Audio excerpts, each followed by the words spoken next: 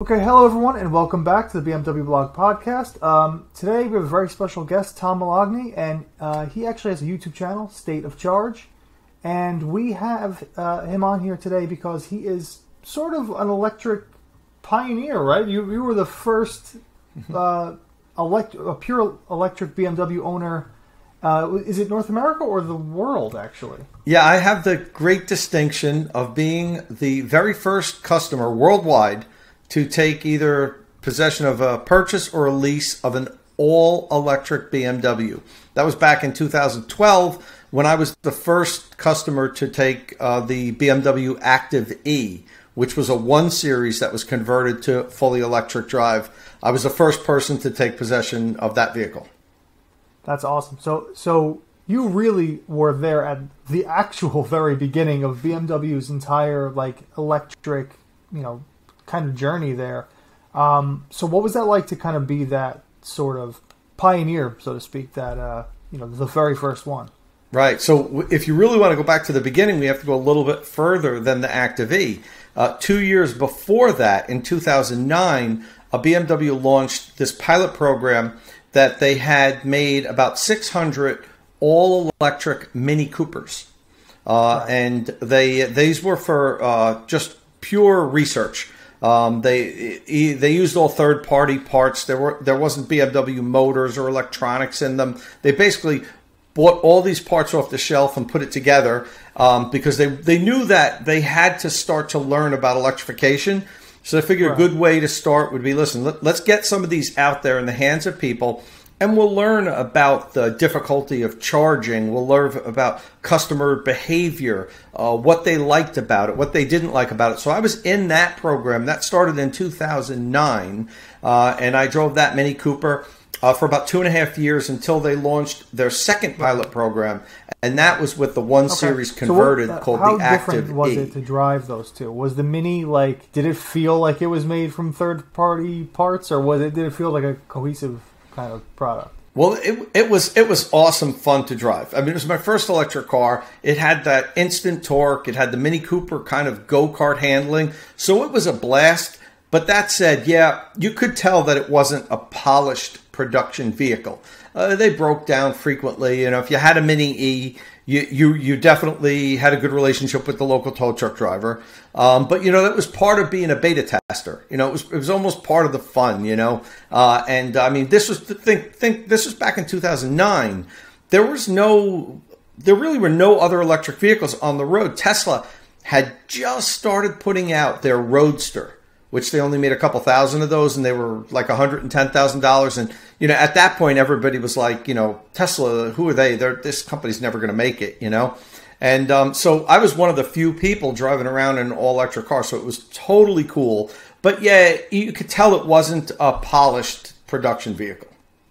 Right. Now, how did the ActiveE feel in contrast to that? Did that feel more polished? Yeah, so that was a big step forward because the ActiveE now was all designed and engineered by BMW. And they took their 1 Series and converted it, pulled out actually never put them in, but converted put the batteries in the transmission tunnel. So they were running down the center of the vehicle.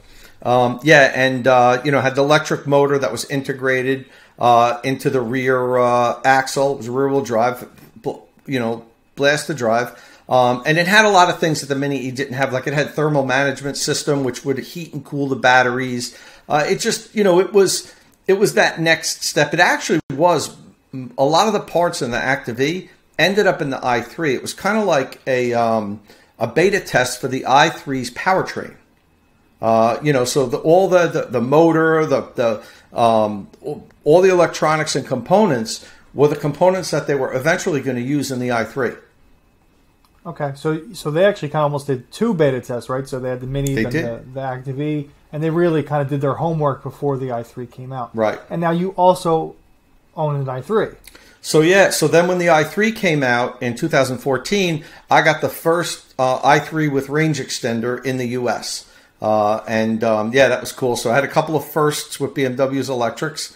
That was a 2014, and I kept that for about 2.5 years, about 3 years, And unfortunately, it got totaled. I was driving through an intersection and someone ran a red light. and just T-boned me on the side and totaled it. I mean, I was perfectly fine, but the carbon fiber frame was cracked. And once that happens, it's kind of it's a tough fix. But I tell you, it performed exceptionally in the crash. It really, for a little car like that, to get T-boned right in the door. Car was going like 45, 50 miles an hour. They didn't even slow down. They just ran a red light and hit me. The car performed excellent. I wasn't injured. I wasn't, everything was fine. But the car was dead. So then, now that was like in the middle of 2017. I waited a couple of months because BMW was coming out with the i3S. They already announced it at that point. So, but the i3S wasn't coming until it was supposed to come in early 2019. Early 2018. And the funny thing is, I was at the Frankfurt Auto Show that year with BMW. I actually made a TED Talk with BMW at the Frankfurt Auto Show. It was really cool on the future of mobility. And while I was there, I was talking to a couple of the BMW program managers, and they all knew me from the Mini E program and the i3 program. I mean, the ActiveE program. And they said, Tom, we heard you had an accident. You don't have an i3 anymore. What are you going to do? And I said, well, I like the i3S, but it's, I don't know when I can't wait till like January or February. This was in September during the, during the Frankfurt Auto Show. And the funny thing is, they said, no, you have to be in an i3. It's not right. I said, well, I really like the i3S, but I can't wait that long. Make a long story short, they arranged to get me one like a month before they shipped them to everybody else. And I got one in December of 2017. I was the only customer delivery of that in December, and they started coming in January. Yeah, and then BMW in North America arranged for me to get an i3 as a long-term media loan for a month or two in between. So I was in a car. It was pretty cool. Yeah, so they took care of me well. Well, you were clearly a premier customer. I mean, you're beta testing half their electric cars, or all of them actually. So yeah, you definitely deserve that. And so you really saw the very beginning of BMW's entire electric kind of journey. I mean, you went from the beta test to the i3, and now the i3 is, it's on its last legs. So how do you kind of feel about the totality of that? Like, was the i program a success? Was there some more that BMW should have done, could have done? How do you feel about that? Sure. So I do say it was a success, and obviously, I mean, you could always do more. There's a few things that I had wished BMW had done. Number one, I wished right from the beginning they should have had a sport version like the i3S. There's no reason for them not to. Come on, it's BMW. It's performance, and it gave the car such a different feel. When I got that i3S, I was like, wow, like, this is what this car should have been all along, with the wider stance, the lower suspension, the sport tuned suspension, the extra power. It was like, it felt like a different car. So that's one of the things that I really wish they had done right from the beginning. They also could have been a little more aggressive with the battery cells. The BMW is a conservative company, and that pays dividends for them in some ways. But they went with very conservative cells so that they didn't have very high energy density. And when that happens, you don't have as good a range. When the i3 first came out in 2014, the all-electric version only had 81 miles of range. So, you're stuck. You're on a 35-mile leash from your house, because you got to be able to get back. Right. So, they could have been more aggressive with those cells, and it should have launched from day one with over 100 miles of range. The technology was there. The batteries were available. That's what I wish they had done. But, other than that, I thought it was a great car. It was expensive for what it was, but it was cutting-edge technology. Name the other carbon fiber and aluminum car you can buy, with thermoplastics on the outside and all recycled materials on the interior. I mean, it's a cool car. I know it looks funky. I know a lot of BMW, enthusiasts looked at it and said, gosh, that's not a BMW. But it also is a cool vehicle. The people that had them loved them. I know so many people that had multiple i3s like I did. I know somebody that's had 4 of them. Our own Horatio, he's had, I think he's had 3. Yeah, I think Chuck Vossler also, right? How many has he had? Several. You know, and these are hardcore BMW enthusiasts. You know. Yeah. And you know, I never owned one, but I've driven it several times, and I've always really liked it. Actually, I just thought it drove great. It was really fun, very small, short wheelbase, rear-wheel drive. You know, very nippy, low center of gravity. But I also really, I thought it had one of the best interiors BMW's ever done. I agree 100%. It's not a great looking car traditionally, but I always thought it was kind of cool in this funky, strange, sort of like oddball way. Like it's kind of like a little pug dog, you know. It's funky looking, but you still like it. It's I don't know. I always kind of appreciated the i3. So clearly, the people that owned them, it stuck. You know, you've had several. Horatio had several. Chuck has had several. So like, it's a car that sticks. Clearly, you know. Now, I agree. So many people that I know had multiple i3s, more than any other car that I know. Like that, when people got one, they got another, the same car. You know, so that tells you that, you know, I think when you had it, you got to appreciate it more than looking at it at a distance and saying, "Wow, that's kind of got real strange lines." You know what I mean? Right. When you owned it, I tell you, we don't have ours anymore. My lease on the i3S was up, and that went back last year. You know, I have a Tesla Model 3 now. My wife still misses the i3. She much preferred driving the i3 to the Tesla. Really? She just, the outward view, you sit up high, you have a great view around you. That is true. Driving around, like you mentioned, it's a great car to drive in traffic. You know, she works in New York City. She usually takes public transportation, but every now and then she'll drive in there. And the car was so perfect for the city. And I mean, well, BMW called it the mega city car. So, you know, I mean, it was, you know, that they supposedly designed it for cities. The problem with that is you can't tell people where to drive cars, you know?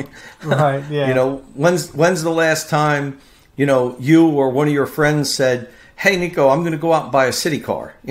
Right, yeah. Yeah, it's tough when you kind of pigeonhole the car from the beginning, right? It is kind of tough. It kind of makes it a tough sell, but I think the i3 is a cool car that I think did have its flaws, of course, like you mentioned, like range and things like that. But it's a car that I think a lot of fans, I mean, myself, I'm going to miss it that it's gone. You know, that they're not going to make it anymore because it is unique. And one of the interesting facts that most people don't realize, up until last year when COVID hit, every year the i3 was in production. 2013, 14, 15, 16, 17, 18, 19. Every year they sold more than they sold the previous year. They just kept selling more every single year. Now, I don't have the stats for 2020, but everything was down with 2020, you know, with COVID. Right. But I mean, that's a testament. Now, those stats don't hold true in the U.S. The numbers definitely receded in the U.S., but they kept increasing in Europe, and that's why the numbers just kept going up every year. It's a better design for Europe, I think, than it was for North America. Yeah, probably. I would say so. I mean, the proof is in the sales figures, as you said. Now, you said you own a Model 3 now. The constant debate with every legacy automaker versus Tesla is, you know, Tesla seems to have the range thing down, right? Like they have more range than anyone else, at least so far. Mercedes and Audi are starting to catch up, but what do you think the main differences are between owning a Tesla and something like an i3? Are there major advantages to owning a Tesla, or is it really just personal preference? So the biggest advantage, well, you mentioned the range. And the interesting thing is, you would think, well, they must just put in these giant batteries to go that much further. And it's not true. One of the things that Tesla does really well is efficiency. Their powertrain efficiency is amazing. I mean, you know, my car's EPA range rated at 353 miles, you know, and it does that with a 78 kilowatt hour battery. You know, the i4, for instance. Small? I didn't realize that. Yeah, the i4, for instance, is coming out, you know, pretty soon. The dimensions are almost exactly the same as the Model 3, except it's 3 inches longer. The height and the width are the same, but it's 3 inches longer. and that has an 81 kilowatt hour battery. Let's wait and see what that gets EPA range rated at. It's not range rated yet, so it's all just estimates, but it's going to be dramatically less. And that's not even a knock against BMW. It's just to show that that's one of the things that Tesla is doing incredibly well. They get the most out of the battery pack on all of their models. But if you really want to talk about what's the biggest advantage of owning a Tesla, it's their supercharger network. Right. It's ridiculous. They're everywhere. We went up to Maine from, I live in New Jersey, and we went up to Maine on a vacation last month, and it was about almost 400 miles away. And the funny thing is, I didn't even check to see where chargers were. We got in the car and I just headed to Maine. With any other electric vehicle from any other company, I would have to pull out my app and said, okay, this charger is 200 miles away. Here's one. Maybe I could charge at this one. The thing with Tesla, the superchargers are everywhere. You just get in your car and drive. You don't even think about it. They're like gas stations. So that's probably the biggest advantage, to be honest with you. And the process of using a supercharger is far more streamlined than, let's say, Electrify America or any of those different stations, which I haven't used them. I actually used Electrify America once on a press trip with Audi. So like that doesn't really count because they had it all set up. But here they could be quite frustrating. Whereas superchargers, it's very streamlined. It's very easy. It makes charging much simpler. From what I understand. Nico, you pull up, you just get out of your car and you plug in, and that's it. You walk away. You don't even have to think about it. Yeah. With all of the other manufacturers, now don't forget, you mentioned Electrify America. Electrify America is just one network. Yeah, they're the biggest network, but then there's Greenlots, there's ChargePoint, there's EV Go, there's SemiConnect, there's Flow, all these other networks that are out there. So you need to be members of all of these networks, to be able to really have access to all the chargers. With Tesla, you don't have to worry about any of that. You don't have to join anywhere. You just need to own a Tesla, and you can plug into their charger. So, and all the pricing is consistent. When you go to ChargePoint on a ChargePoint charger, you might pay 10 cents a kilowatt hour, and you go to one down the block, and it's 50 cents a kilowatt hour. Really? Yeah. With Tesla, everything's the same. Now, Electrify America has standardized pricing, and so does EV Go. But ChargePoint, for instance, there's no standardized pricing. So you need to pull out your app. You need to say, okay, this one here costs this much. I'm not going to go to that one. That's way more. So it's complicated is what I'm getting at. And BMW customers have to live with that. And so do Audi customers and Mercedes customers, because there is no standard network for everybody to just use. Now, the one thing I will mention, though, that's making charging easier is a technology called plug-in charge. I don't know if you're familiar with that. It's just getting introduced now. Actually, the Porsche Taycan and the Mustang Mach-E are the only two cars that are plug-in charge capable. So this is a technology that's built into the cars now. And I'm pretty sure, although I don't have confirmation, I have to ask BMW if the i4 and iX are going to launch with plug-in charge. But that basically means, like a Tesla station, you just pull up, you get out, and you plug your car in, and you walk away. And the car is going to communicate with the station. It's going to identify your vehicle, and then your account that you'll have set up previously will be billed for your charging. Right. Okay. Yeah. So that makes sense. The car sorts out the whole stuff. Okay, that makes sense. I would imagine that Audi might come up with technology as well, being that e-tron GT and the Taycan are shared platforms and all of that. But that's still a very slim number of cars at the moment. Yeah. And Audi and Volkswagen are coming out with it really soon. Both of those brands. Right. The ID4 for Volkswagen is going to have it in a couple of months, from what I understand. Okay. Yeah, and I can imagine where that can get frustrating, because the whole thing, like, we're not used to adapting our lives to our car, right? You know, the current gasoline infrastructure has existed for 100 years, so it's already adapted to our lives. Whereas with, you know, having to fiddle with all those different accounts, like, you have to drastically adapt how you drive to the car, which can be frustrating. I can understand why customers kind of shy away from that at the moment. And that's the one thing I'll add to that, though, is sorry to interrupt you. No. Is that with electric vehicle charging, most of the charging happens at home. Right, true. So as far as adapting, you really have to do that when you're going on long road trips. More so, for me, for instance, I'll use public charging, DC fast chargers, maybe once a month. And the rest of the time, I'm just charging at home. Right. So yes, you do have to learn to adapt them. That still is an impediment. But it's different than gas, where you're completely reliant on public infrastructure for gasoline and diesel. But for electricity, most people are going to find that they're going to charge at home or at work. A lot of employers now are installing charging for their employees. And the least frequent place that they're going to end up charging is out in the public, but they still have to learn how to do it. Right. Yeah. A lot of customers don't see it that way because they are so used to, like you said, refilling, and using public infrastructure to do that. So the fear is always, well, do I have enough range, or do I have enough? Does it charge fast enough to get me home or to do whatever? But most people don't realize you're going to be doing all of the charging at home anyway. At least the vast majority of it. So yeah, I guess you're right. It's not as big of a concern as most customers might think. And every time I discuss electric cars with anyone outside of like the industry, that's their first question is, well, how far can I go? Well, what happens if I get to recharge?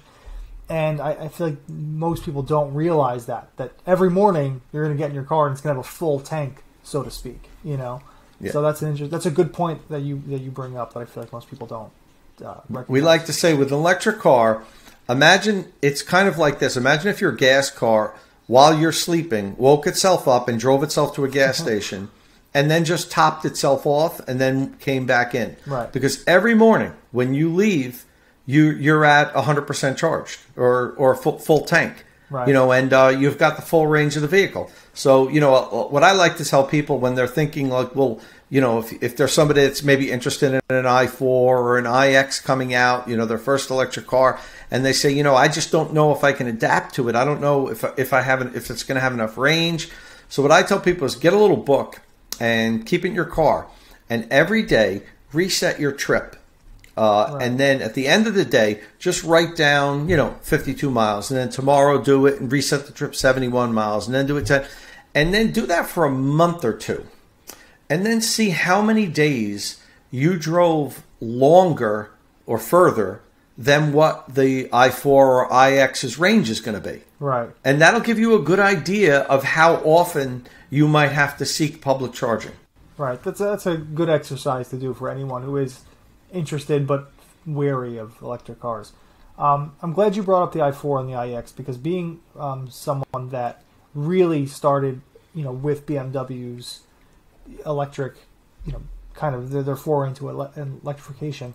Where do you think it's going now? How do you see the i4 and the iX? Are you optimistic about those cars? Do you think BMW should be doing more with them? How do you feel about those? So, on paper, they look pretty good. I need to drive one. I need to touch it and feel it. I'm going to get an opportunity to do that. I just got my invite to go over to Munich in a month or so. Nice. And drive them and check them out. So I'm looking forward to that. So yeah, I really need to get behind the wheel. I need to drive them. I need to see how they charge. It's like any car. It's hard to say, oh yeah, these are going to compete well against Audi and Tesla. It's hard to say that until you drive it and feel it, Yeah. But they both look like pretty good vehicles to me. The only thing that I will say is I'm a little disappointed that it's these are 2022 models. The i3 came out in the end of 2013. It took BMW 9 years to bring out their next all-electric car. And in that period, we've seen Tesla take a good chunk of their market share. Yeah. I mean, it's happened. It's undeniable. I mean, one of the surveys have been done. I think the number one car that people have transitioned from to a Tesla was a 3 Series BMW. Yeah. You're right. So I mean, what guys, what took you so long? You had a lead. You were out there in 2013. BMW was on the cutting edge of electric. They really were. Yeah. With BMW that program. I mean, they were the market leaders. Right. And they pulled back. And I guess they got a little burned by the amount of money that they poured into the i3 and i8. But they did some wild stuff with that. I mean, who was building a car made of carbon fiber? Right. You know, I mean, and that's what a lot of the stuff they learned from that is still, cascading across their product lines. They're still using, CFRP, body panels, and so forth. Yeah. I mean, they learned what they could do. They learned what they couldn't do. So, it was like a giant science experiment, the i3 and the and the i8.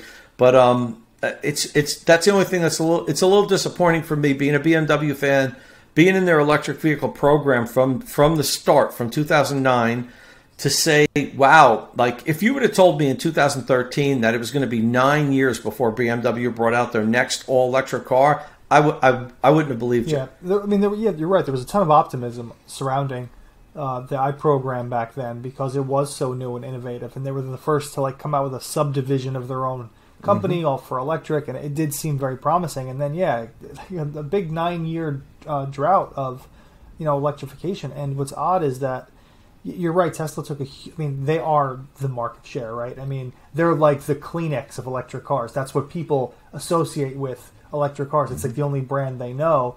But at the same time, BMW is also losing ground to companies like let's say Volkswagen and Audi. I mean, Audi just put out 5 or 6 electric cars in the past 3 years.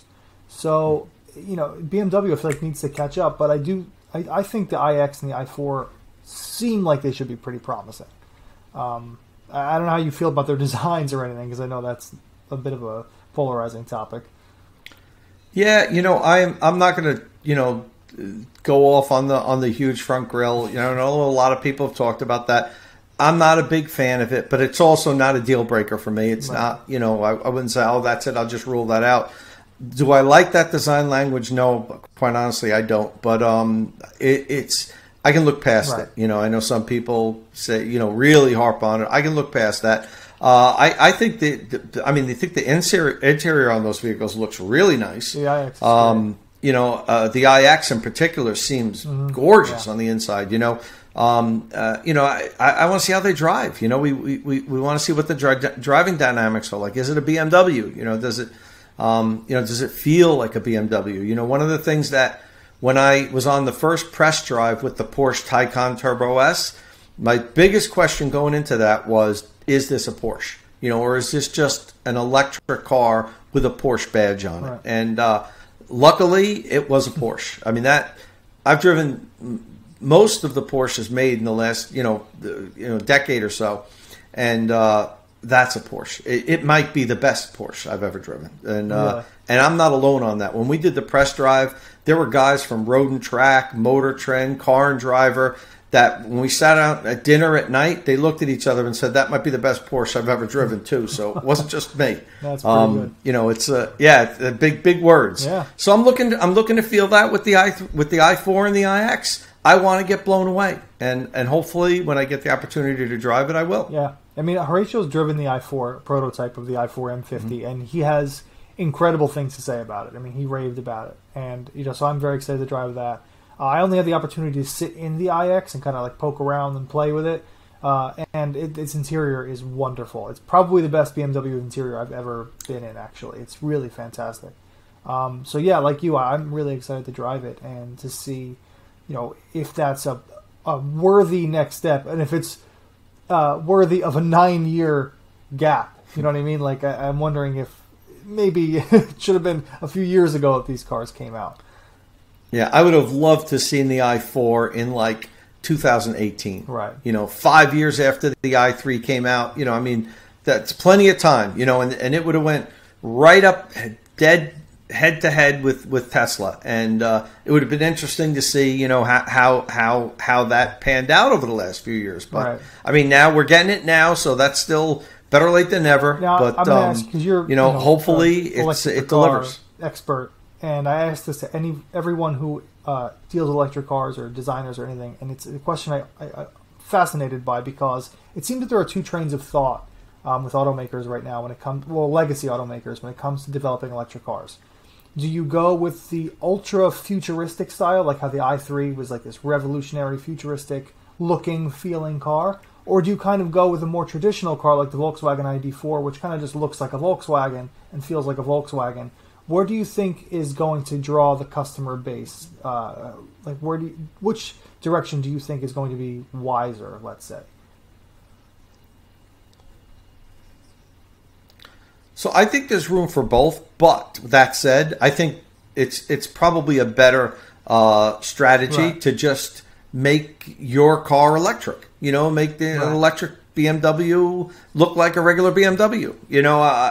But I think there's also room for wild design and cutting edge looks as you get with conventionally fueled vehicles every now and then also.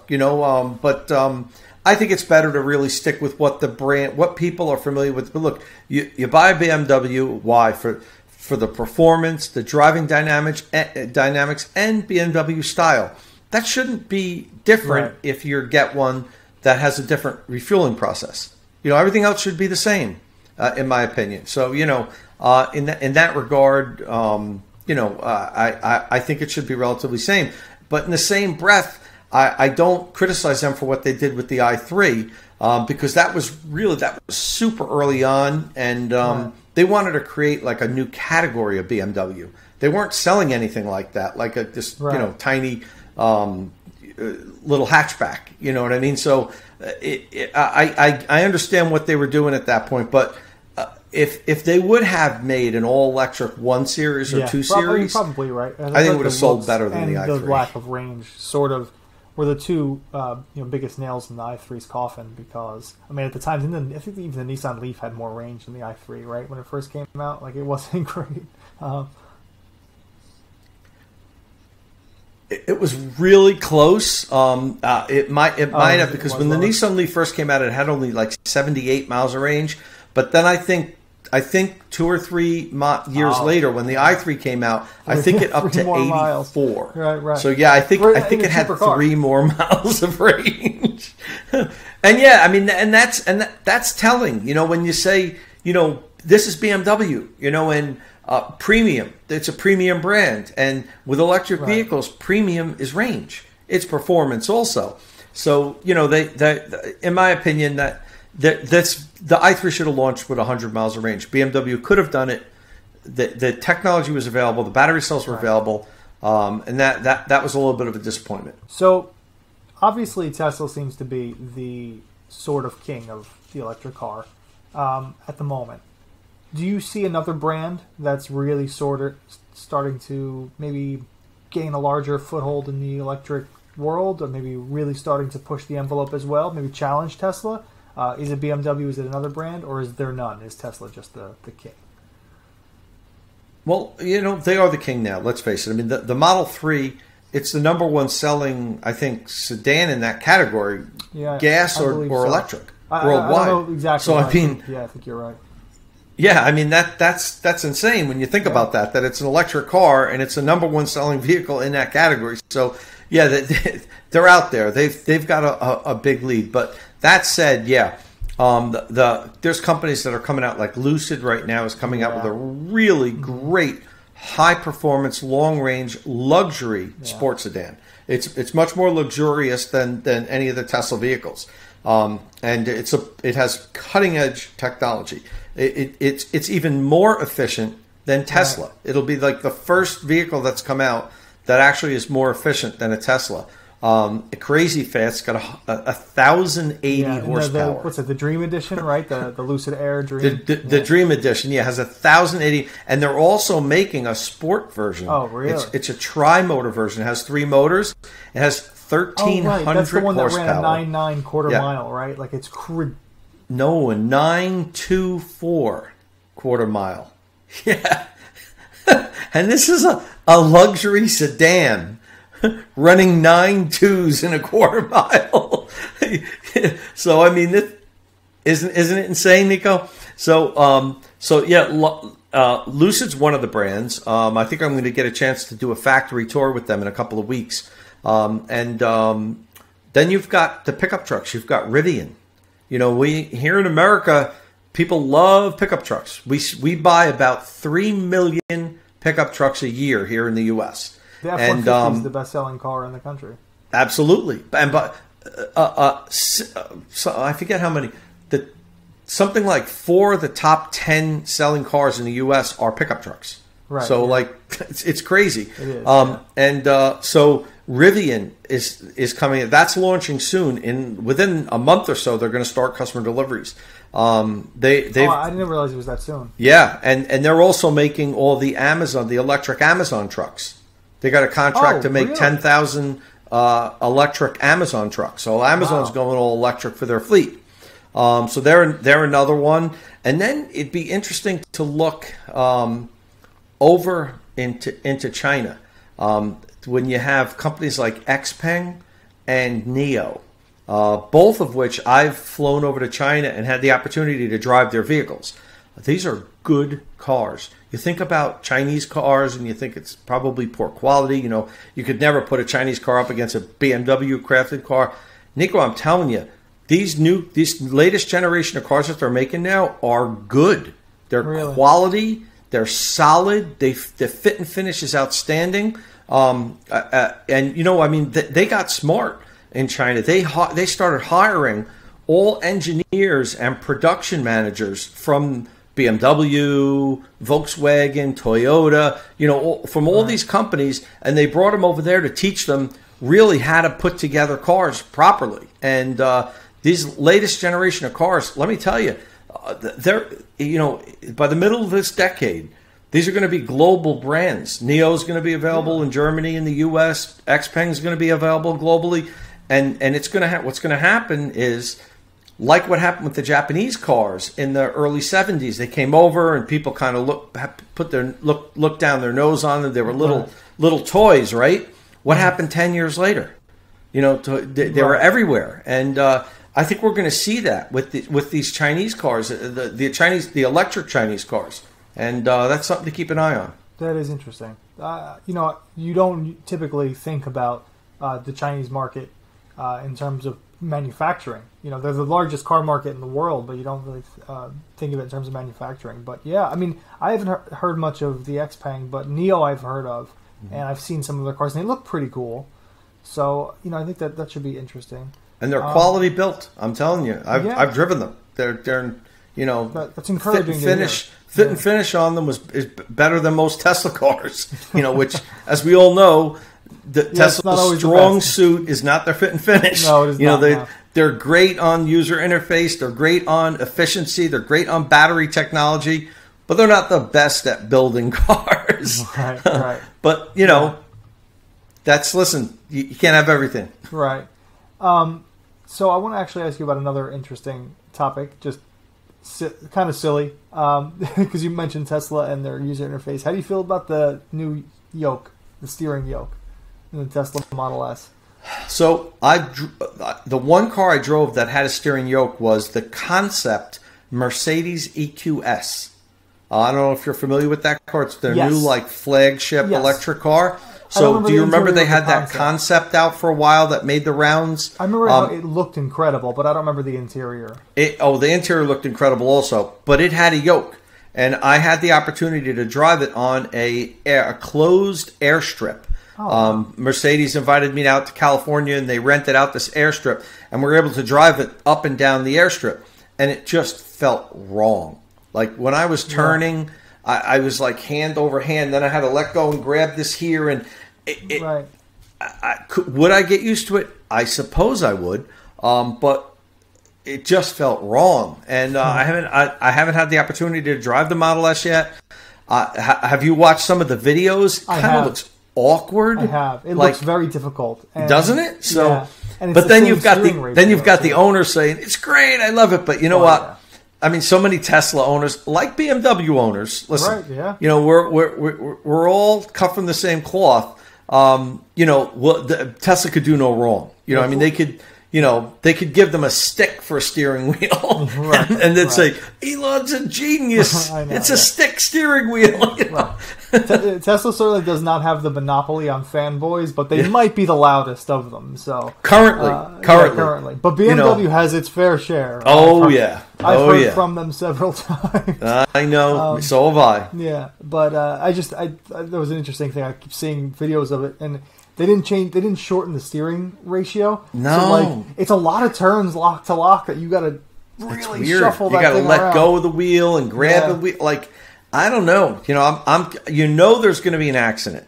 And the person's going to say, the yoke messed me up. You know, I mean, we sue over everything here in the U.S. It's ridiculous. You know, so somebody's going to sue Tesla over it. Somehow their hand's going to get caught in the middle of it and it's going to twist it or something. Right. But, we'll see. Hopefully nobody gets hurt. I haven't driven it yet, so I can't really comment on it. I've driven a car with a yoke. I didn't like it, but this could be a different driving experience. I'm hoping once a friend of mine takes delivery, I can get one so I can do a proper range test on it and driving review and all that stuff. Right.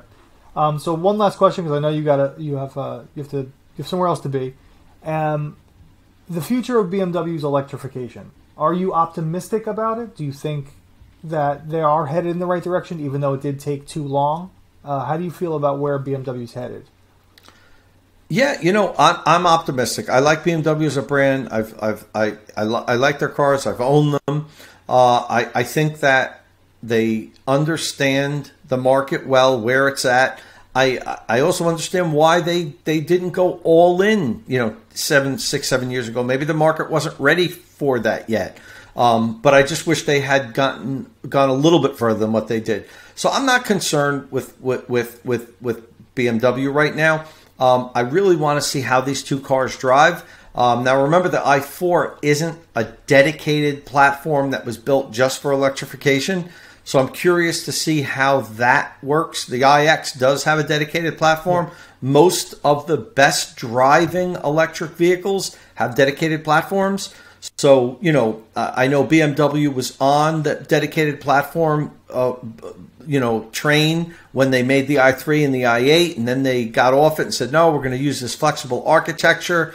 But now they said, no, you know what? We realized we got to do dedicated platforms, right? The next generation is going to. So that I'm happy to hear that they're back on that. If they were still going to say, look, we're going to make all our cars with this flexible architecture, so we could use ICE, we could use plug-in hybrid, we could use electrification, fully electric, I'd be a lot more concerned about it, because quite honestly, in my opinion, when you do that, it compromises all the cars. None of them are fully maximized to the potential they could be. It's not the best electric car it could be. It's not the best ICE car it could be.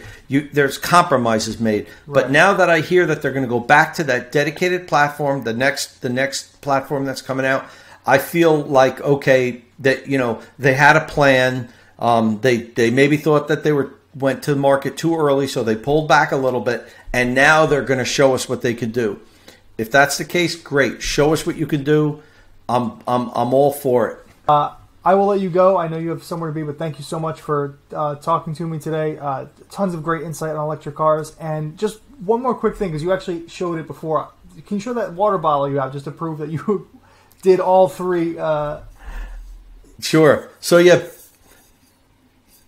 when I got my i3, BMW made this really cool water bottle that they gave to all the people that were in the whole program from the beginning. You can see the BMW logo. Then here, Born Electric, and it shows that's the Mini E, and they said that I was a pioneer, and that was the ActiveE, and then I was an electronaut, and then when I got the i3, I was a visionary. So it was a cool, swell water bottle that BMW gave to the people that were in the program from the beginning. They made these up for the people that had walked this journey with them from the Mini E all the way up to the i3.